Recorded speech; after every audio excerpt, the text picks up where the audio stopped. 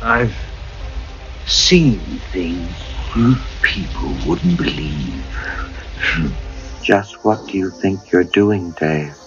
Why, you stuck-up, half-witted, scruffy-looking nerf herder. This means something.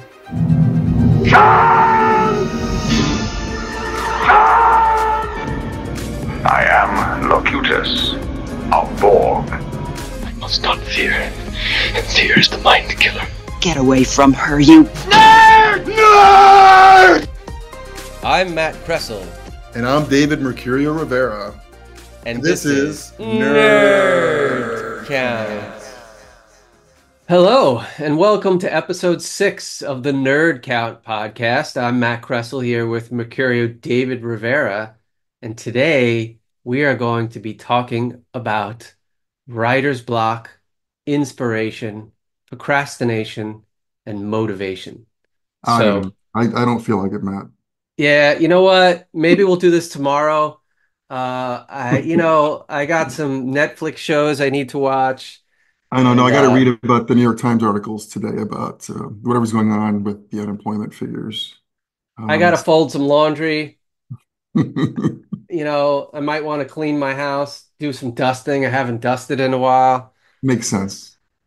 So, so I think, motivation and procrastination is a big thing for a lot of writers I know.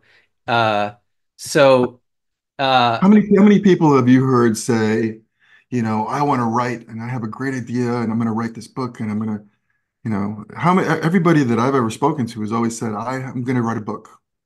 And yet, how many really sit down and do it? Um, it's tough. I think that may be one of the toughest things about for some people. The it's actual definitely actually work. sitting down and doing it. It's definitely work, and interesting that you brought that up because there's a recent article by Ted Chiang in the New Yorker, and it's specifically in reference to generative AI. And the implication there is that the idea is the most important thing and not necessarily the writing. That's not what Ted says. That's when someone says, I have an idea, but you can write it.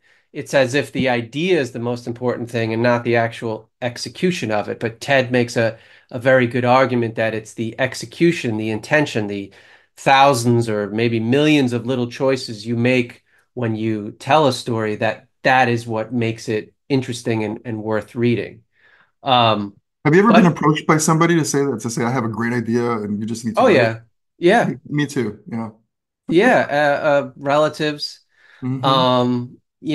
People don't quite understand how much work it is, and I think even beginning writers who get into it oftentimes don't realize that, like anything, it's a skill and it's something that you have to work at. If you want to be a superstar basketball player, no one expects on day one that you're going to be the best player in the world. You might have some innate talent, but you still have to work at it. You still have to put the practice in, put the effort in.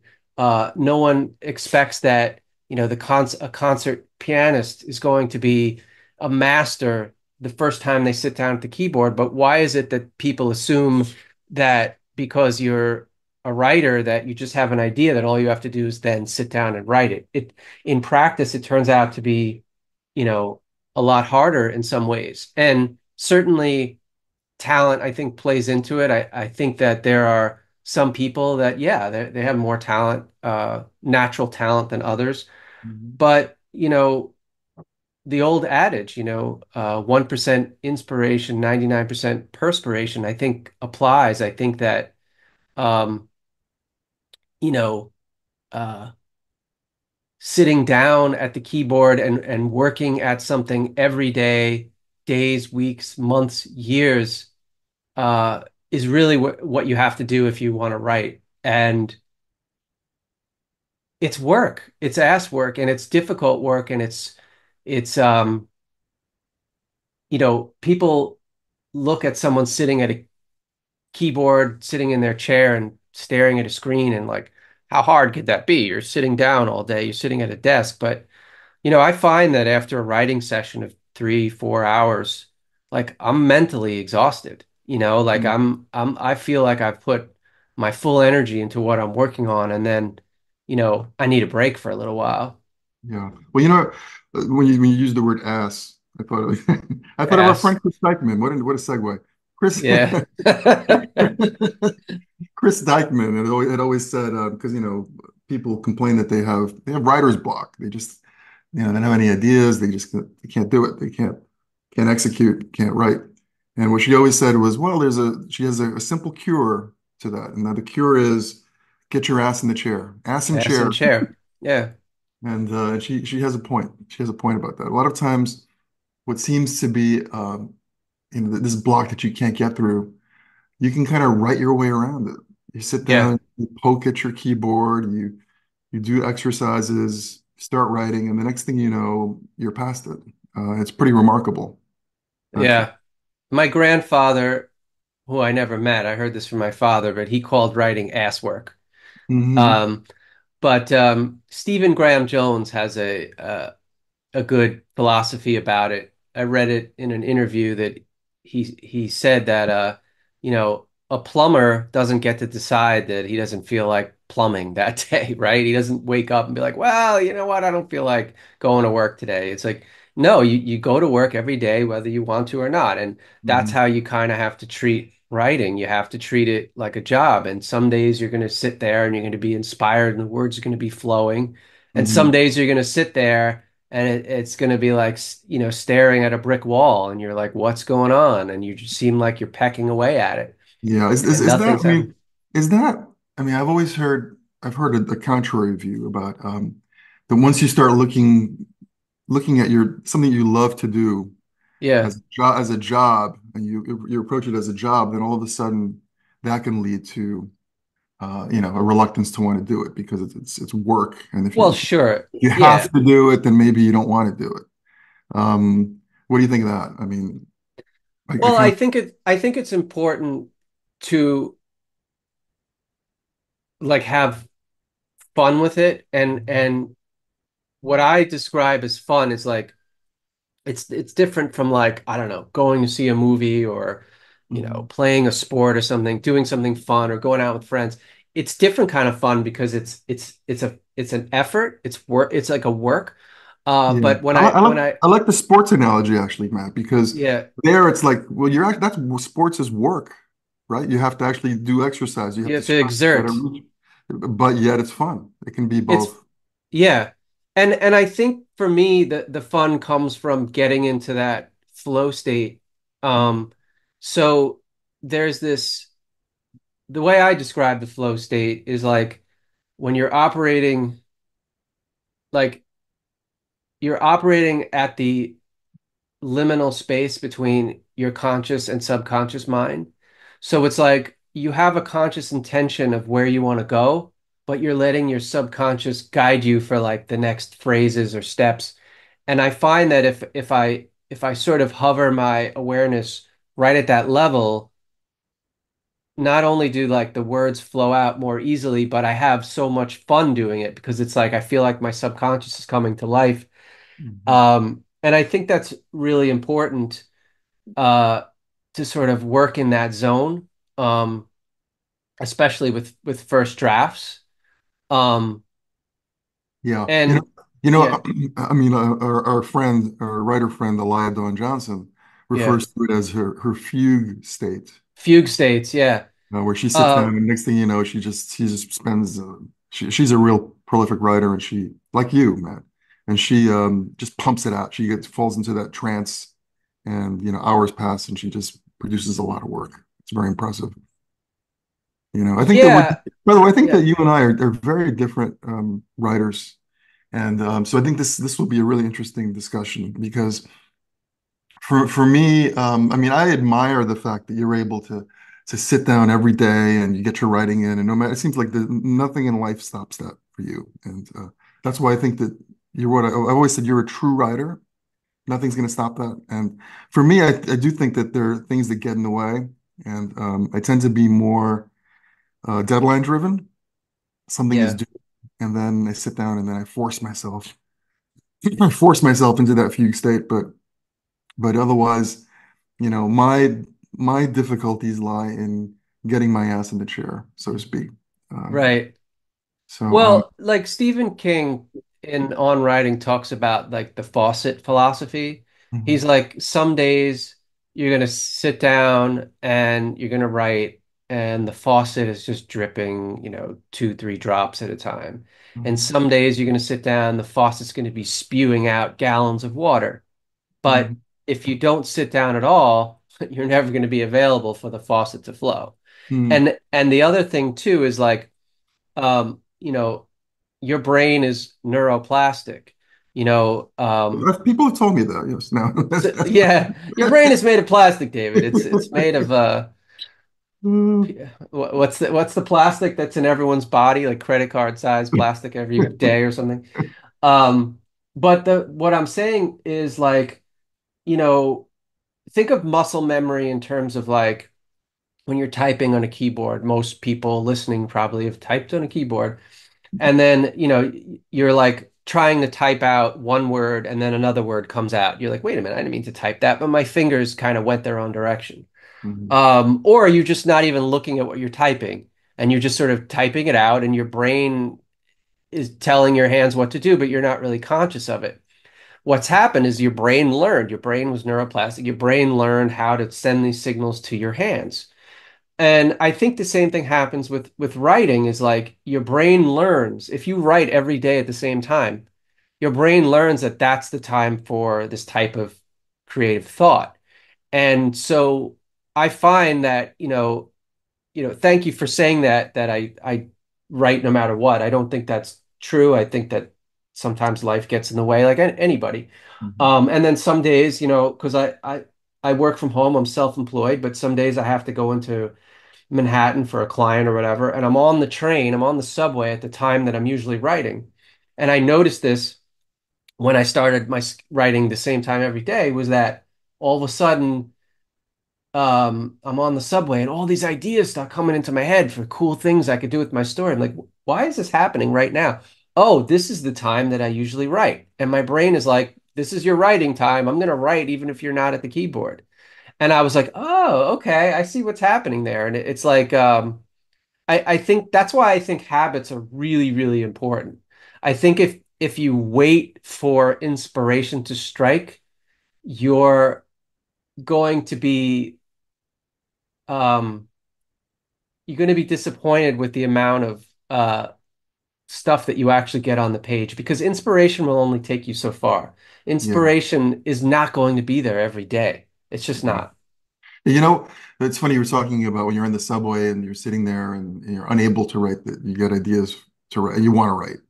Because that happens to me sometimes in two situations. One is when I'm in the shower and Hmm. I'm just sort of, my mind is just kind of floating around and I'm thinking, oh, I think I get story ideas I want to write. And also when I'm on long drives, I Yeah. think to myself, man, I wish I could write at this moment. And then once I get to my destination, and once I have the ability to write, then it seems like that feeling goes away.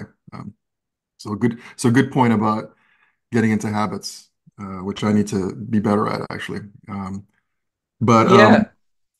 but yeah, I think that you're right about inspiration and that I've heard that many times, like, oh, I'm not inspired to write, and I think it's a big mistake if that's what's driving the writing, waiting to be inspired. And has anybody ever asked you? And this is such a common question that I'm sure you've been asked hundreds of times. Where do you get your ideas from, Matt? Yeah. Yeah, all the time, people ask me like family members or people where do you get your ideas from? And it's like, you know, anywhere, everywhere. Sometimes I'll get inspired by something that I've read or I've heard, but like, you know, when I'm actually sitting down and like working on the individual thing, ideas will just come from like my subconscious. I think it's important to expose yourself to things that you're not normally exposed to. I think like, and I think you spoke about this, Dave, like you travel. I think you travel a bit more than I do. That when you come home, you're always inspired, right? Yeah. You come home, you always have these great ideas. And Hmm. and my theory is that it's like your brain is exposed to these new experiences. And those new experiences are like inspiring, but it's also like teaching your brain other possibilities, let's say. So that's why I think it's important to like seek out new experiences, like, hey, you know what? I don't normally listen to this genre of music. I'm going to listen to it and see what happens. You know, I don't necessarily want to see this movie, but maybe there's something interesting in here that I'm not, I could learn from. Read necessarily like I don't just read science fiction, fantasy, and horror. Like I actually read pretty broadly, like just, straight up quote unquote literature and nonfiction and like even something as simple as like when if I walk to the gym every day or every other day, instead of going to the same path, I take a different path. Hmm. Oh, there's a little park over there. I'm gonna go sit in the park for 5 minutes. Like exposing yourself to new experiences, I think helps your sort of brain to absorb and acquire new ideas. Yeah. And also talking to people, right? Oh, absolutely. You talk about travel. One example I can think of is a trip that I took to the Galapagos Islands. And Hmm. when I was there, the tour guide told us about um, I'm trying to think of the birds, the ones that fly over the ocean for days at a time, um, and the albatrosses. The albatross, yeah. Yeah, the albatrosses that when they're flying for days over the ocean, half of their minds go to sleep. And then the Yeah. other half takes care of the navigation so that they don't crash into things. They can continue flying over the ocean. And I thought that is so bizarre. And of course, it made me think immediately of, what would an alien be like if half of its brain was asleep and half of it was awake in this manner? And I came up with with a story, Dance of the Cockaroons, A great uh, story. about alien like avian aliens.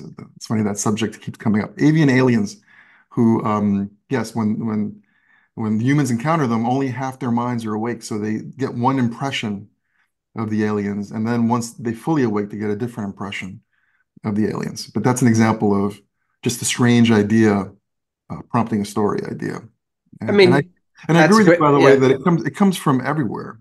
Yeah. So many different science articles, political articles, the insight.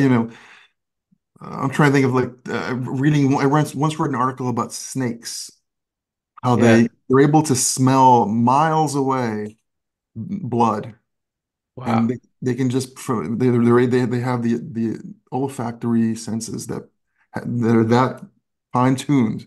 They can smell blood miles away and go to where that is. And again, Yeah. I thought of what if aliens communicated that way through scent, and uh, Yeah. and then I wrote the scent of their arrival with my scent communicating aliens. So yeah, Yeah. come from That's everywhere.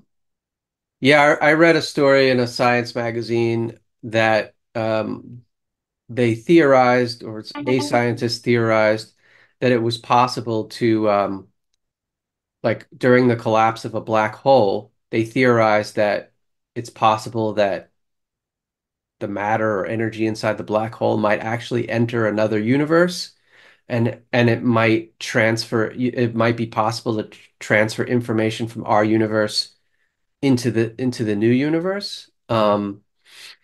And So that inspired my story, the history within us, Hmm.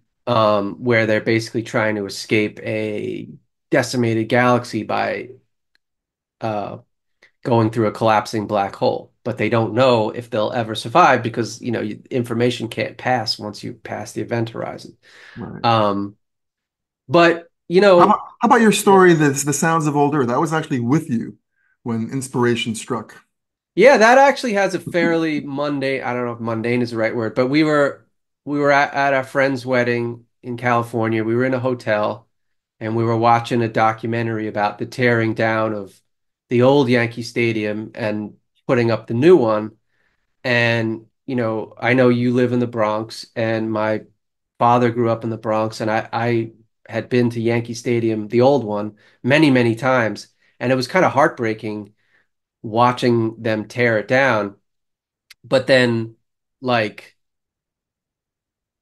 you see how people were so excited about the new stadium, and it was like just this feeling of losing something uh precious just to build a new one. That inspired the Sounds of Old Earth, which is basically, I scaled that up to the actual Earth itself, where the old Earth is, it's been environmentally decimated, and they're literally chopping it up. Like they're literally pulling, they take a few things from Earth that they want to save, like the pyramids of Giza and the Great Wall of China and some other things. But like this guy lives in a small town in upstate New York, um, New Paltz, and on an historic street, the Huguenot Street, and it's not important enough to save. And he's lived there his whole life, and his family's lived there for generations. He doesn't want to let it all go.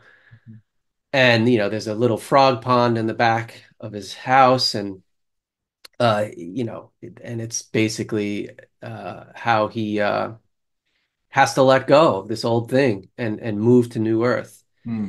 And yeah, it Super, actually, super, super poignant story. And it's funny what inspired it.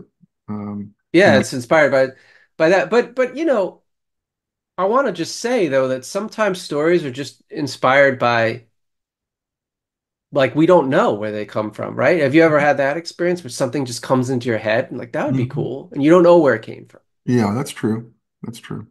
Like yeah, I was gonna say that you talk about the act of writing itself sometimes creates ideas. That's true. In my experience, I find that when I'm sitting down and writing, I usually have come in with the MacGuffin, whatever the central idea is of the story, and that usually comes from for me from sometimes it pops into my head, but other times it comes from these outside sources. There's just the central idea, and then the act of writing helps me with plot twists and what if this happens and what if that happens and the story goes in different directions. Um, but yeah, it is funny the where ideas come from, and sometimes it's inexplicable, as you said, they just pop in. I have another example of watching once it was a CNN report on the war in Africa between these the Hutus and the Tutsis, and how there was a genocidal war going on. But yet after it was, the government was trying to bring the parties together, and they created this massive government project where they were building houses, and members of both tribes were compelled to work together to build houses. And the story in the CNN report was about a woman who actually wound up building a house with the man who had murdered her own family. wow, And it was really, I was really intrigued by this because the woman was telling her story. And by the end, she said that somehow in her heart, she was able to find forgiveness for the man who had committed, such a terrible atrocity. And she said she didn't know where it came from, the forgiveness, but that she gave credit to God, that somehow her heart was able to, to accept that what this man had done, forgive it even. And So I thought to myself, and I actually got teared up listening to her story, and I thought to myself, anything that makes me react emotionally that way, that's a right, story. That's a story. So I turned that into again a human alien encounter under similar circumstances where my protag has to find a way to forgive the aliens that had decimated her her her world. And yeah, and again, that was a hard sell. It was hard to write that story because it's hard to convince the reader that it's possible for the protag to experience that. And it's no answer to say, well, it happened in real life. I mean, that's never an excuse. Your writing has to stand on its own.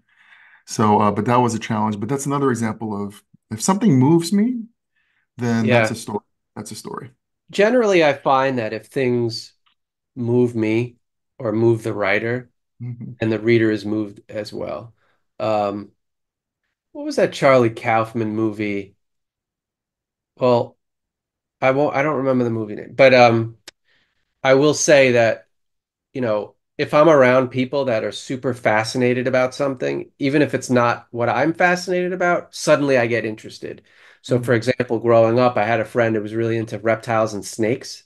And I hate snakes. Like I don't I'm not like Indiana Jones or like, oh, why does it have to be snake? Like I'm not like that, but it's like this I have no desire to have a snake as a pet. But this guy had, a bunch of snakes, some of them really big, like Burmese pythons and a bunch of reptiles in his bedroom. And when he got really into it, I was like, I got really excited about it for a little while. And then I was like, what am I doing? I don't have any interest in this. It was just sort of like interest by osmosis. And I think the same is true for writers. Like if the author is really feeling something, the reader will feel it too. And that's the great power of writing, like the empathy, like we can put ourselves in another's shoes and feel what they're feeling. And I think that's the power of good fiction. Right. Um, but we were talking earlier, you mentioned, writer's block, right? Um, have you ever experienced it? Writer's block. Well, usually when I sit down to write, Yeah, uh, sometimes it's not that I'm blocked that I don't know what to write. It's more like that I get distracted. That's more my issue is more about procrastination, distraction. Yeah, distraction rather than writer's block itself. yeah. Because I do think that once you start just typing the words, even if Hmm. it's nonsense words, then you start in a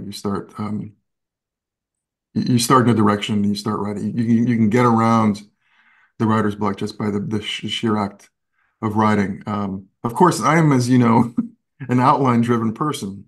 Yeah. So a lot of times when I sit down, I already have something in mind. So I'm probably not the best example of somebody who has writer's block. Um, So I'm thinking of like I have some friends who have gone to Clarion, and I know people the Clarion workshop, and they come back, and some of them don't write for like a full year, and some of them never write again. And when I speak to them, when I've spoken to them, it's usually like, oh, I don't want to write shit. I don't want to write something bad. And what it seems to me is that they got all this advice from all these pros and they took it to heart.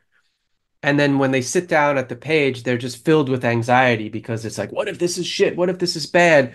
And this pro writer told me never to do this, and this pro writer told me never to do that. And then they're sitting down and then they get frozen, or they never sit down because it's too anxiety producing, because it's like there's so much self-doubt there, I guess, in it.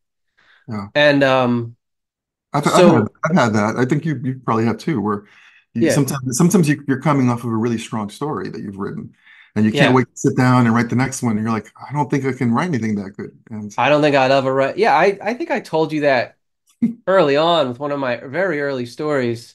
Mhm. And I said, I don't think I'm ever going to be able to top this. And you're like, yeah, you will. And I'm like, I don't know.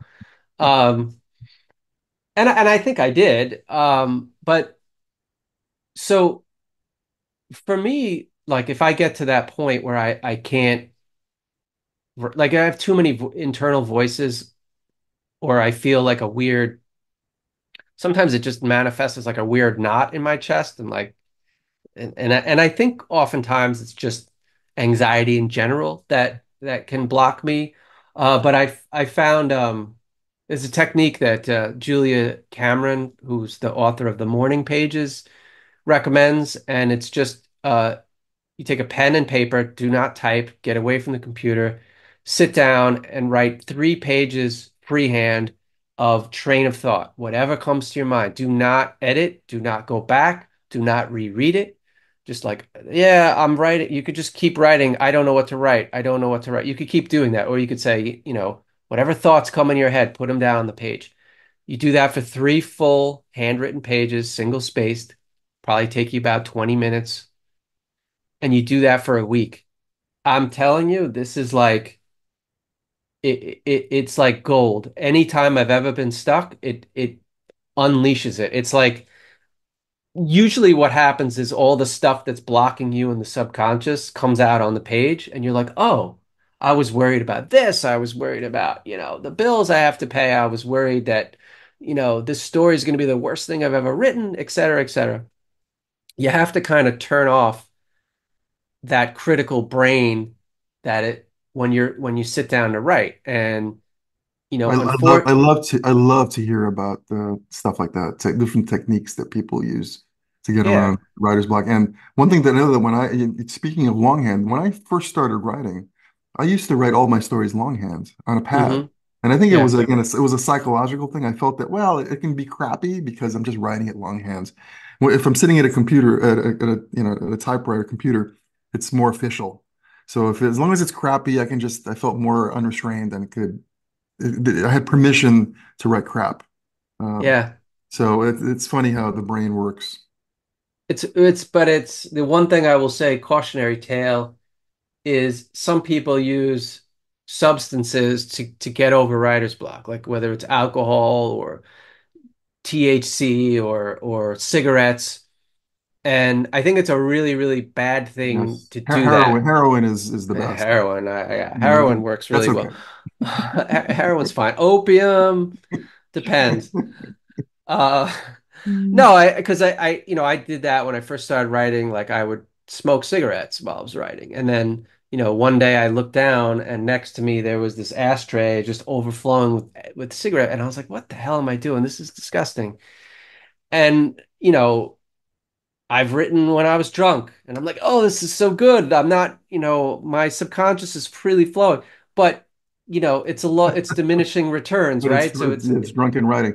It's for how I mean that's a cliche, right? The that right. writers all drink, and maybe they do, but I would never drink while I never No, write while drunk. I mean, it's very dangerous. No, I just don't know if it's going to be any. I don't. I can guarantee you it would not be any good. right. I would just say, treat it like honestly, the best way to treat it is like an athlete, sitting down, you're doing your thing, you do it every day. Would you play a game drunk or stoned or smoking cigarettes, or would you play it like in your optimal state?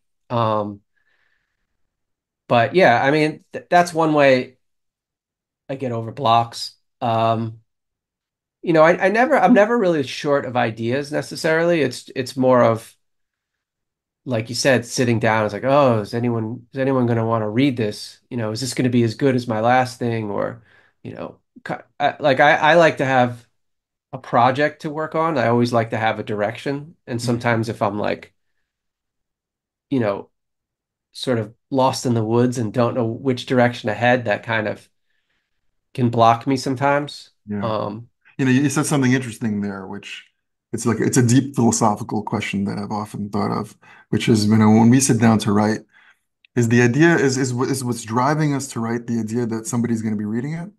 Or would you write if you knew that nobody, you're going to put it in your drawer, let's say, nobody's ever going to look at it. Um, you know, yeah, is that part of what drive? I mean, for me, when I sit down and write, I'm definitely thinking part of the fun of it is thinking that somebody's going to read it and enjoy it, and that's driving me to write it. So I'm always impressed by, and there are people out there who say that no, it's the creative act itself right. that drives me. What was that movie that about the singer, the songwriter singer who was only famous, it turns out, in South Africa? He had no idea he had become Oh, searching for Sugar Man, searching for Sugarman, where I thought again, the documentary touched on this about Rodriguez. deep question. A singer named Rodriguez, who was a complete failure here in the United States, recorded a bunch of albums, and he thought he had failed, and but little unbeknownst to him, the albums became super popular in South Africa, where there was apartheid, and also I think was it Australia? So it's a couple of random areas. Yeah, He never knew that he was not only famous, he was a superstar in those countries, yeah, as big as Elvis, as big as the Beatles. And he later came to learn that. And what he said when interviewed was that's not what was driving him just to do the songs. Really, it was the art itself, and it didn't matter to him whether people heard it and whether he became famous. But it was the art itself. So anyway, that was a tangent, but when you Yeah, said I mean, personally, I would say that by the way, that's a great movie, and Rodriguez is an amazing, amazing artist. Like those albums are just like they hit me right in the feels. They're so good. hmm Those songs. yeah, I would say I'm somewhere in the middle. Like I like to imagine people reading my stuff. I don't think I would necessarily put as much work into it if it was just for myself. But I'm always writing stories in my head, whether or not I'm putting them on the page. And I've been doing that since I was a kid. Like I just making up stories in my head that I to entertain myself. Um, so I guess I kind of am doing it. I'm just not putting it on paper. But when you played with like toy soldiers or whatever, like when you were a kid, did you have elaborate stories? oh That you, my God, I created yeah, me too. a whole GI Joe fortress in my basement that I took apart like spiral notebooks and used them as like that as barbed wire, and I created like a zip line, and I used like this old matchbox carve like roads and made like fences with them. It was just a whole elaborate thing, and Yeah, yeah, me too. I had toy soldiers and plastic dinosaurs, and they would have battles, and that would stretch on for days with very elaborate stories. yeah. So, I mean, I think that's common with a lot of writers is that we're always making up stories in our head, and mhm. I do that all the time. I it's sort of a way that I entertain myself, which kind of leads us to the next section because I feel like there are so many distractions today that I don't have as much time to daydream and entertain myself. Like so I feel because you and I grew up in a time before cell phones, before social media, before, computers were everywhere.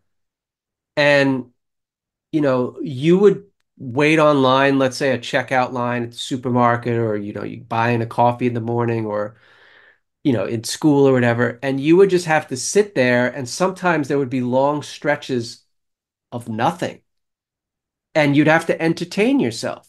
At least I did. So I Mhm. would make up stories in my head. Was this your experience? Like, Yeah, no, absolutely. I mean, I never looked at it that way before. I've been looking in the sort of the converse way. I was the fact that now you're constantly distracted by your phone. You're right. I hadn't thought about the fact that without the phone, I wasn't, and I was able to think of ideas. But I know that now, any downtime, out comes the phone, check your texts, check social media, check the news.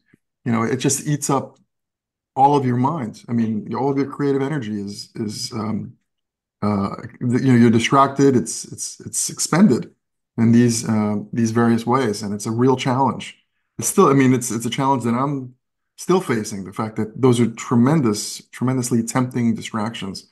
And is there somebody who was telling me, I think it was Teresa DeLucci, that there is an app or something that will block your internet for yeah, set periods of time. there's different apps, and there's stuff called screen time, but I'm Mm. always suspicious of a device that's telling me to use less of it. Like I have to install an app to tell me to use fewer apps. Like I don't know. It seems kind of, snake chasing its own tail there. But Well, how do you manage that? I mean, I think you're better at it than I am. How do you avoid the temptation of social media and the so news I and so? do, I'm not like I don't use zero social media. I limit it. So when I'm writing, my phone is silent. I generally try not to check emails before lunch. Sometimes I do. I don't read the news before lunch. And I turn off my phone, or it's muted. And I have a override if my wife calls me or something. But Mhm. um, basically, you just shut it off, and um, Yeah, I mean, so there's a book that I would highly recommend called Deep Work by Cal Newport. And he talks about this that, in our current age of distractions of social media, that it's so easy to just get sucked into that. And because of that, we've lost the ability to focus. And then he basically developed strategies for how to rebuild that focus. But it's interesting because you walk around, like I've been doing a lot of walking around Manhattan recently, and everywhere people are on their phones. Like they're sitting, they're crossing the street, they're on their phone. They're in their cars driving, they're on their phone. Like you look around and it's kind of like frightening. It's like Can you it, imagine if somebody, and this is a story idea. Imagine if somebody from a long time ago were, somehow now in the future and they're looking around. I mean, it would really look very futuristic. All of and these I people, do it. Yeah. kind of like bound, enslaved to these devices. Um, Yeah, I mean it's like yeah, it's very weird. And like people are just not aware of other people, and you hear a lot in society about there's epidemic of anxiety among teenagers, and you know uh that people are don't have like the social skills that they once had, and young people are avoiding telephones. They don't want to talk on the phone anymore. They want to text because it's too scary. And these are things that I find kind of really disturbing. And I know we're getting off topic a little, but mhm. like my advice would be just put down that phone. Like you're waiting in line.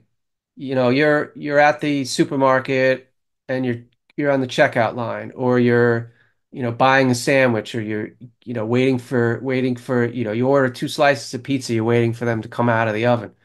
Put down your phone. Just stop and look around and look at people, look at the world, and like allow yourself to be bored. Like that's the thing I think we've lost, is the ability to be bored. It's like, you Yeah. know, you don't have to be entertained every second of the day. And some people find that boredom extremely anxiety producing because Hmm. they've never learned how to be with themselves without anyone else around Yeah. them.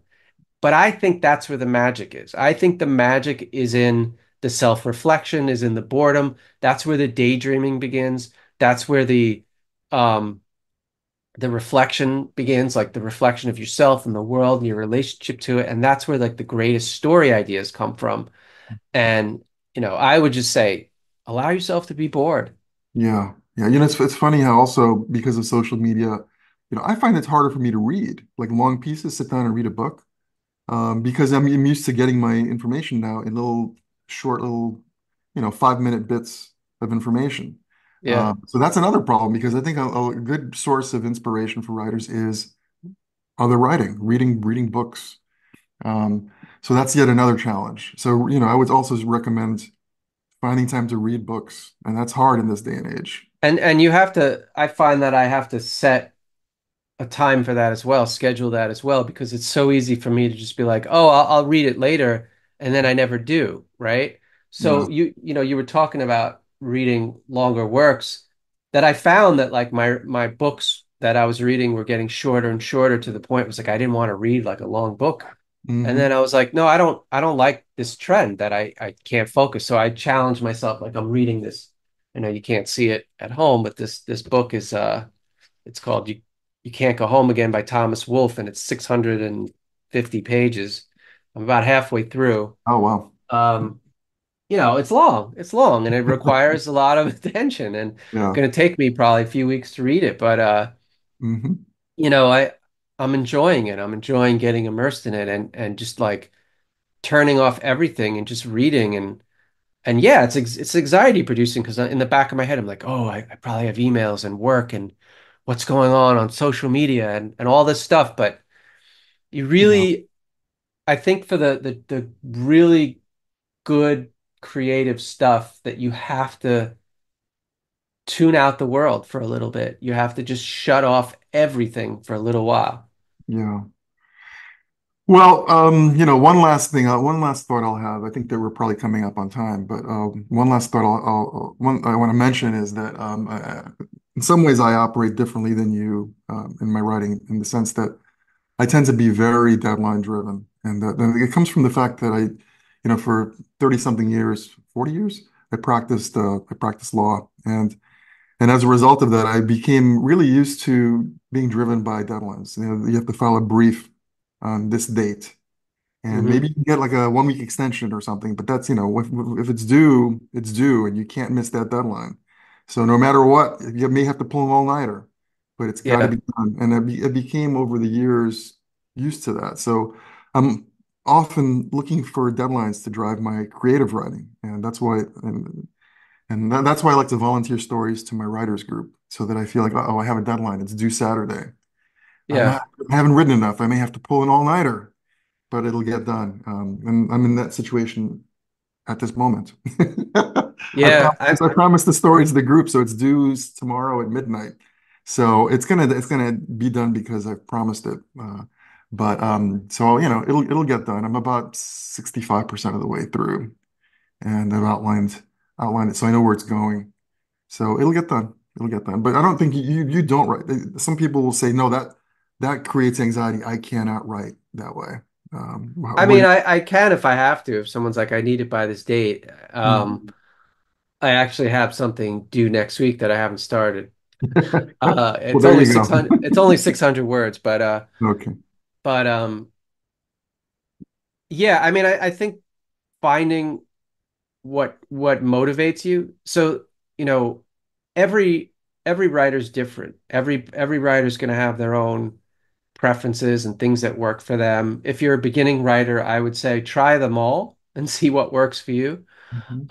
So like you like deadlines, and me, I think it's more of I like to have an end goal. So it's like, oh, I want to write this story about X, and then I'm going to send it to this market or this editor. Um, or I always wanted to write a story about this, and then that kind of motivates me. Or I want to write a novel, and that motivates me. Like I need to have like a direction, like a um a goal, an end goal in mind, and that's motivating enough for me. Um, because it's like, okay, I sit down at the page and like, okay, I'm working towards this goal. Even if I only do 500 words today, I'm moving towards that goal. That's kind of what motivates me. Yeah. Yeah, and different writers, as you say, they also work at different speeds and they have different output. Stephen King is very prolific. And, somebody like Ted Chiang, um, who's a fantastic short story writer, he's not that prolific. He comes out with a couple of gems, once a year maybe. Yeah. So yeah, so it depends, as is often the case in writing. It depends on the individual. But these are some broad ideas that I'm glad we were able to talk through. So, Yeah, so so yeah, if anyone listening has any thoughts on writer's block, inspiration, procrastination, motivation, uh put down your cell phones and let us know. yeah, put down your cell phones and let us know on social media. Wait a minute. Uh no, where can folks find you, Dave? What's the best way Just to get Google Mercurio de Rivera, and my web page will come up with my email address. And yeah. yeah, I think that we both are pretty findable with our names on just Google us. Yeah, 'cause I feel like there's a lot more we could say about this, and you know, I want to hear what other people's techniques are. Like you said, I'm always interested in other people's uh, writing habits. I find it interesting. Yeah, I mean, Um, I've heard so many different. I've heard some writers say, "Well, look, I have to change the location of my writing. I need to maybe point my desk towards the window one day, and so to get new ideas." I'm like, I never yeah, heard that before. How interesting that that works for you. You yeah, yeah. So anyway, Well, uh, this it's has been been great. pretty I'm a fun. little bit Yeah, anxious. I haven't checked my email or my social media I now in know. an hour, so Gotta get back I'm very on stressed. Facebook. Yeah, blue sky. Um, All right. Well, this has been fun. So I'm Matt Kressel here with Mercurio Di Rivera, and thanks for tuning in. We'll see you in the next episode. And we'll leave you with two words. What is it? Farewell. Oh wait, let's do it Matt, you again. screwed it up. You screwed it I up. It's screwed it supposed to go up. like I screwed it up clockwork. Like like clockwork. clockwork. All right, This ready? is all right. 3, 2, 1. Farewell, Farewell, nerds. nerds. All right, we got to get better at that. All right. See you in the next step. All right, see you, Matt. Yeah. You have been listening to the Nerd Count Podcast. That's our show. But if you want more shows, check us out at nerdcountpodcast.com or your favorite podcasting site. See you next time. Get those nerds!